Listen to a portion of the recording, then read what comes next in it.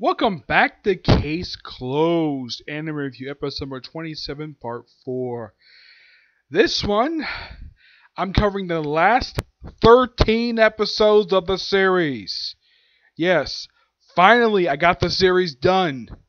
After almost 6 months working on this series, watching every single episode, finally I got it done.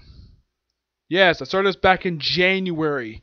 This is July. Basically, it took me until partway into the second week I started this thing almost, I would say as of this week, almost 6 months it has taken me to get done this series. I have never, ever had a series take me this long before.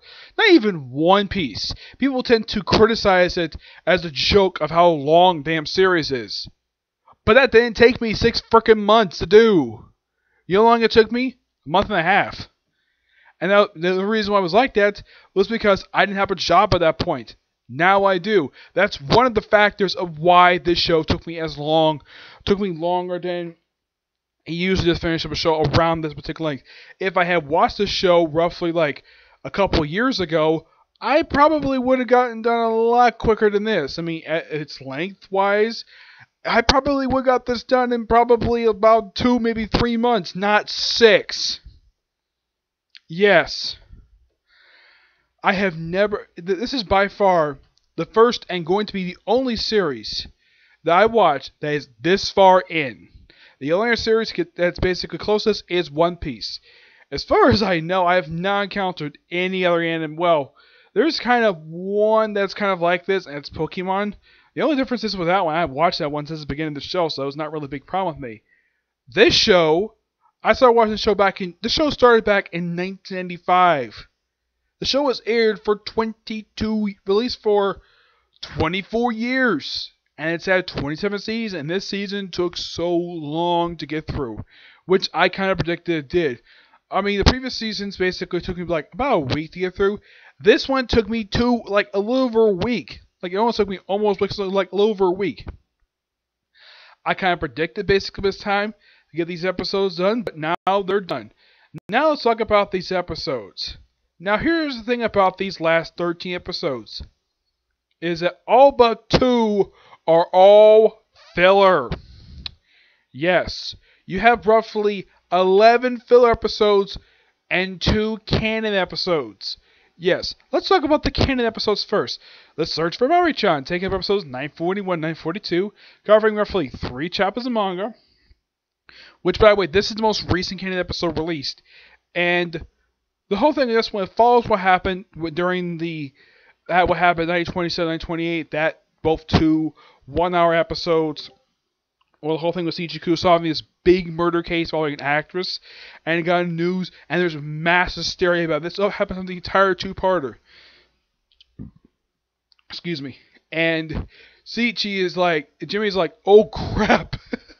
if the Black Organization, like, I kept saying to myself, like, I was watching, like, damn, if the Black Organization family is alive, they're gonna find him pretty quickly.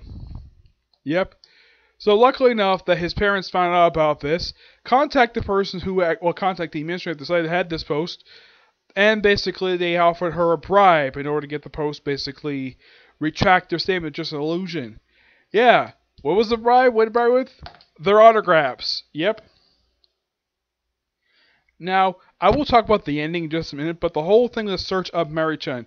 Yeah, apparently Conan basically has this thing where this is probably by far the only case he does not get directly involved with, because they allege he has a code even though he's perfectly fine. So, they basically, the Junior Detective League, basically Anita, Amy, George, and Mitch, go find Maria, this adorable little girl who didn't show up for school. Yep. And they're asked by the teacher, Kabuki Sensei. And of course, Remy shows up in this episode. Yeah, I should point out though, she appears a couple times in this episode. The first time you see her, now in the manga, they actually make a change to the manga. I actually reread this chapter recently. In the manga, she's pretty much looking like she's in her underwear. Here, she looks like she's wearing a nightgown, which, okay, fine. If you want to make that change, fine. But they at least kept the fact she has scars on her arms. Yes, she has scars on her arms. Yep, and when she goes to school, she wears a same. At least she has a good reason why she wears a dress with long sleeves to hide the scars. Now she has not appeared that much, so yeah. Also, the what's his name? The guy who worked at the sushi restaurant, the one Conan met back in a two-parter. Trying to think, yeah, he appears in this episode. Yeah, they appeared like a bunch of people in this episode. Like, come on, talking basically, yeah, like him, Remy, and the managing supervisor. Who these people are suspected of being rum. Yes, the people who are suspected of being rum appear in this episode. Hmm.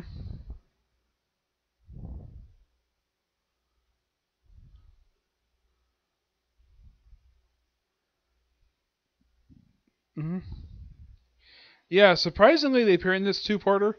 Now, Watagi, he doesn't do very much. I mean, first time you see him, he's looking at paper. Next time you see him, he's visiting Agasa's house, living some sushi, and that's all you see of him.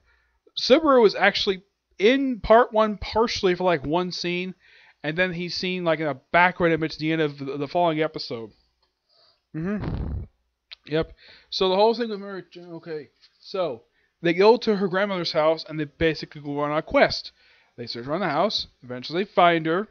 The one point they had to ask Conan for help to basically sell thing a feeding bird. Basically, it's a special bird. Basically, it's a dipping bird filled with water, and reflecting the water goes back out the bathroom, goes to his room with a door, and basically it's sort of like this heat, the cool air inside. So like hot air, so war.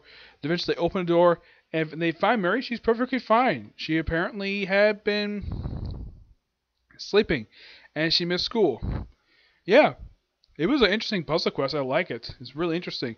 And they mentioned the whole thing with the arrow case, the thing that they mentioned before, happened a while back before they met Anita. Quite nice to reference that. Now, the end of the episode revealed the name of the leader of the Black Organization, a man who was referenced way back in episode 219. This man's name is Renya Customer. Yeah, they actually figured out, though, that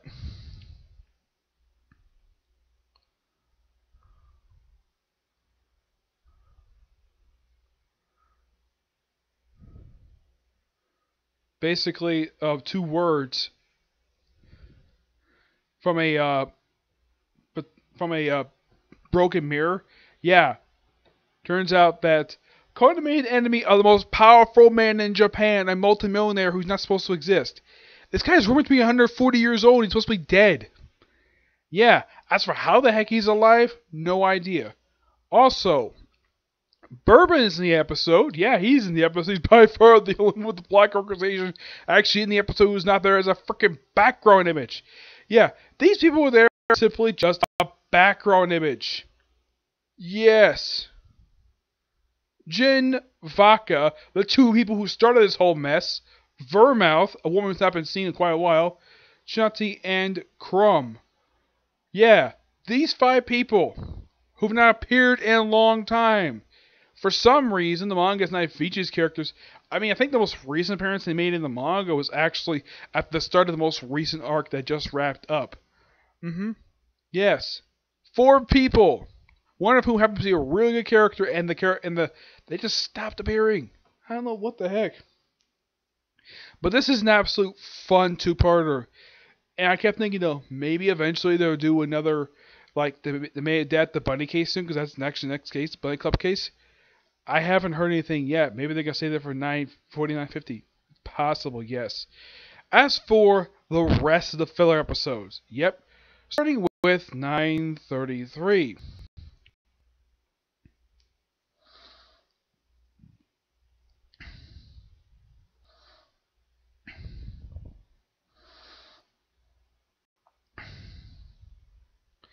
This one is called the Third Bed Kidnapping Case. Yeah, this one's it's a two-part involving missing horse. And it turns out the horse went missing at the end of part one, and it was found it turns out they supposedly killed it, but nope, the horse is still alive at the end of the two-parter. And the person behind all this mess is the owner. Yep, and he got arrested. Yep. It's an okay little two-parter. Yeah. Most about horses. I don't mind stuff about horses. Yep. Fortune teller 3 customers. Yep. So unfortunately, gets killed, and apparently 3 people are suspected of basically killing her, and it turns out it's actually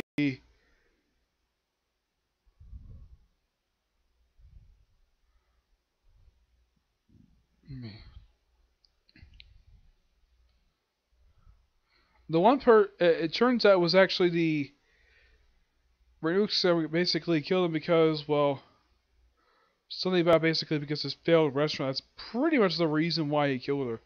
Because the fortune healing basically caused the restaurant to fail. hmm Intrigue of the food court. Yes, also the last known appearance in the anime of Inspector Saito. This was a completely pointless episode. Yeah, yeah. Apparently, by the way, Anita's nowhere. Here's something interesting though. Conan is actually not in this episode. He's there as an illusion. He doesn't make a physical appearance in the episode. And here's the interesting about this episode.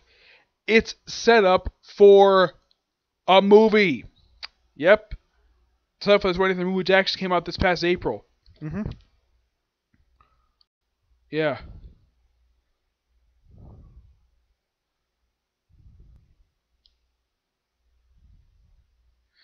It's a pre-story for Fist of Blue Star. hmm Yep. But yeah, this was an okay little okay standalone episode. It's like explain so much, but nope. It turns out, yep, they were trying to blow up something. Oh yeah, McGuire's actually there in a suit. Yep, a frickin' suit.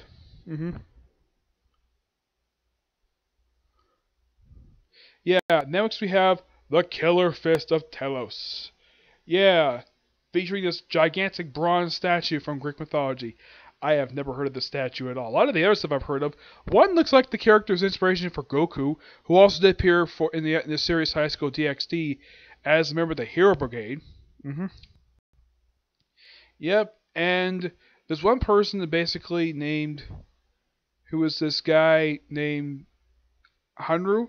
Yeah, basically he got, let's just say, attacked, and it turns out it was one person that kind of, well, they hinted at him being the one who did it, and it was the guy who designed Telos. Yep. Yeah, and he's pretty much the reason for it. Yeah, and the place basically was under, let's say, it had been red for a while, so they sold it to Franklin Planning, which has become their Japanese branch.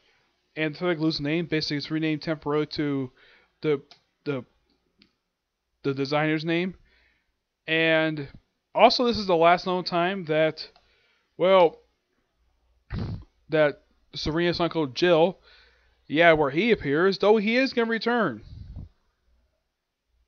in the Kaito Kid, the most recent Kaito Kid case, when eventually adapted. Well, this is the last appearance for now in the anime. He appears briefly in part 1, that's it. In a flashback. hmm Yep. But this was a pretty good two-parter. Also, this is the last episode aired in the Hensai period. Yeah, the Hensai period. Yeah, because the emperor of Japan, who had been emperor since the 80s, he actually stepped down this past April. So his son basically took over as emperor. And, excuse me, the Killer Fist Telos is actually the last one to air during the Hensei period. It's the last one. And then we have the Dangerous Fossil Finding Trip, a standalone episode, which is also the last known time in the anime to feature Yamura. And it's also the first one to air during the Rao period. Yeah, that's the era that Japan's in right now. They're in a new era, which the current emperor is the son of the previous one. Yeah, from what I heard, the reason why what happened though, he decided to abdicate due to the fact he got older. He's old, and apparently he's having to mental and health problems. That's pretty much the reason why I stepped down. Which I read about that, I'm like, okay, I can kind of believe that. And now his son, who I think is in his 50s, is now the ruler of Japan. Well, he's the emperor of Japan now. And his wife is now the first lady of Japan. Yep. Yep. This one, the Daily Fossil Finding Trip, this is a standalone episode involving dinosaur. Basically, Bones and this particular, we have this guy called Origami who got killed by poisoning, and there was this whole thing about moon droppings. Yeah, it turns out it was fake, and this guy, the scientist, Then he was going to confess something to the freelance reporter. Very beautiful woman. Once I saw, like, damn, what a beautiful woman. And here's the weird thing about this one. This one, believe it or not, does not feature Richard Moore. No. Doesn't feature Richard Moore. And, well, doesn't even feature Ren. Nope. These two are absent. Surprisingly. Yes. Ren, of course, is not featured in the most, with the exception of the canon episode, Search Mary-chan. Yeah. Oh, I forgot to mention Search Mary-chan. Masumi Sarah. But she appears in that two-parter. She does nothing. She appears briefly at the start of it on a train. She's absent for the rest of the episode. Pops up in the next episode for like just 2 scenes. Just talking to Ren. That's it. That's her only appearance in two-parter. Yep. Though that's the most recent appearance in the anime, though. She does appear in the most recent arcs. She appeared in the last arc that was released, which eventually probably adapted to at least a two-parter. At least, well, yeah, the arc that comes right after the next one probably adapted for a 3-parter, possibly because it's a 5-chapter arc. Yep.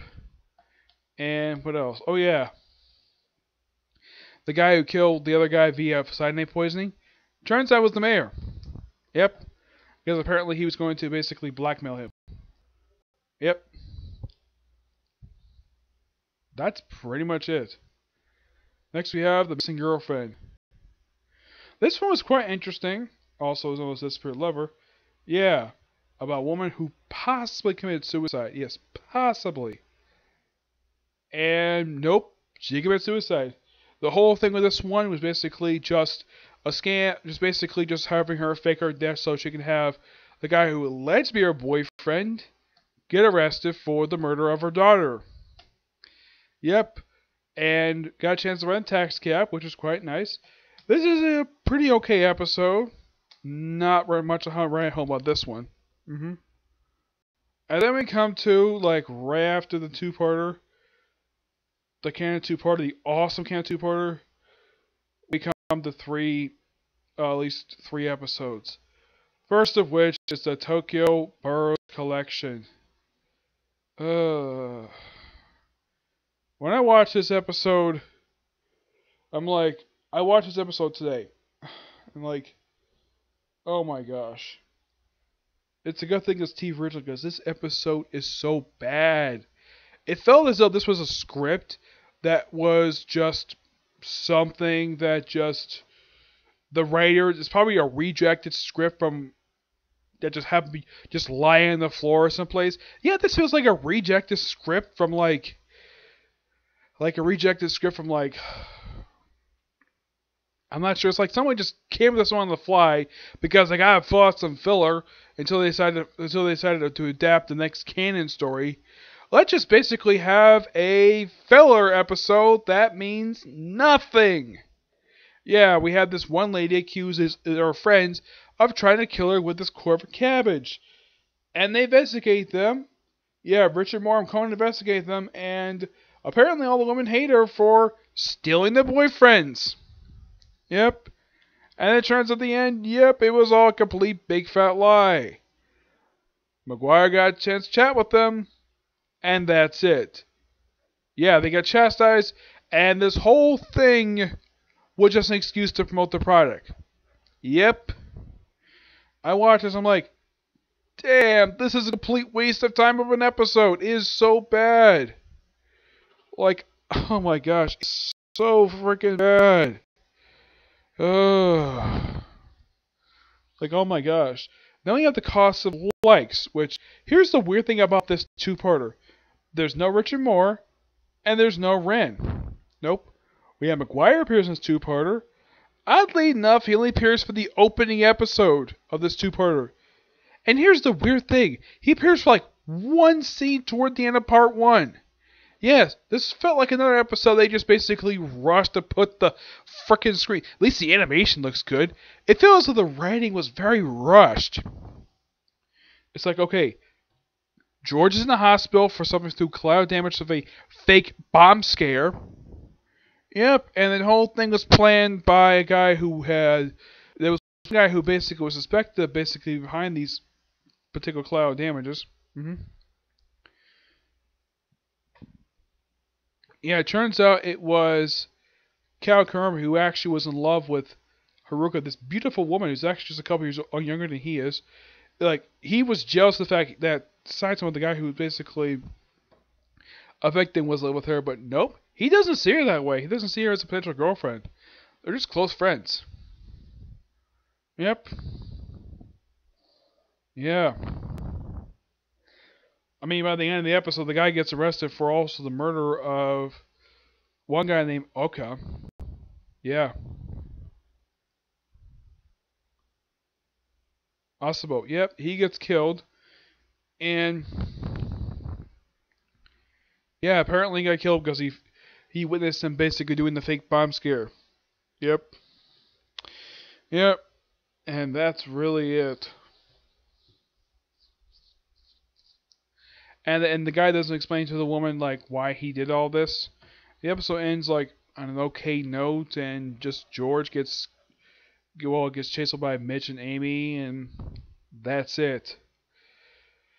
Okay, and the final thoughts of these ones, like some of these episodes, like the previous Canfield episode was okay, the Ken episode was fantastic, but the last 3 episodes aired like, oh my gosh, like you watch these and you're like, what's the whole point of these 3 episodes? Really, it's nothing. In the case of this last two-parter, there was barely anything here for a two-part. It felt as though this is basically could have been just a standalone episode, but no, we have to stretch it out to a two-parter. This did not feel like it should have been a two-parter. The other ones made sense. This one had no business being one. Like, I would have easily cut out a lot of the bullcrap in this episode. I would have had the episode just be just one episode, not 2. Yes, the cost of likes over a frickin' photo. Oh yeah, he was also planning to kill his friend. Because of jealousy. Yep. But yeah, that's it for the episodes for now. Until the next episode airs, which is going to be a fill episode. And that one looks a little bit more interesting than this piece of garbage of a two-parter. Yes. Though, here's the weird thing about the anime. It appears that anytime they air like a two-parter, they have to take a week off lately for some reason. And then when they come back, they air like 2, maybe 3 episodes. Like, if it's standalone, have another one next week. But if it's two-parter, we have to take a week off.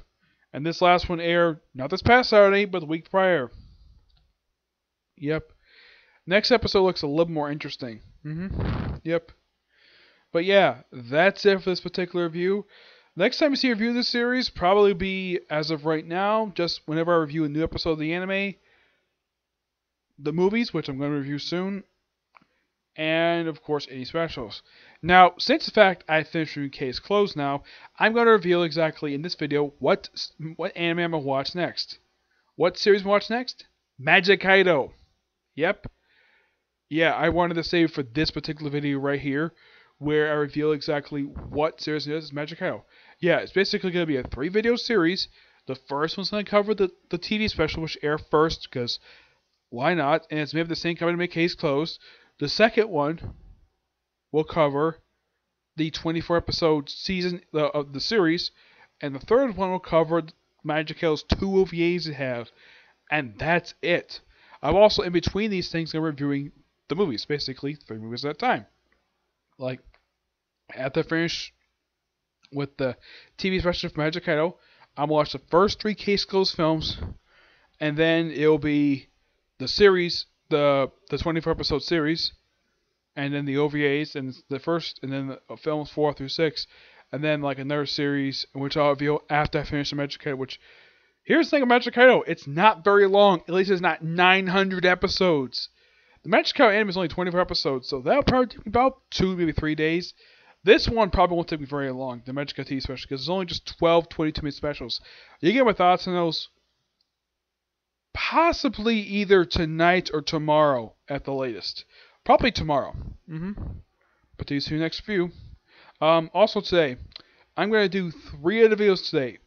2 of them, this video was supposed to do yesterday, but I didn't get a chance to finish the season yesterday, so I did it today. Next video I'm going to do, what I'm going to do next, review of the newest chapter of the 7 Deadly Sins. And after that, be 2 movie reviews. Why 2? Because the other was supposed to be for yesterday, but I didn't get a chance to do it. But basically, 2 movie reviews, next 2 James Bond movies. You'll find my last of those soon, okay? See you next video. Bye.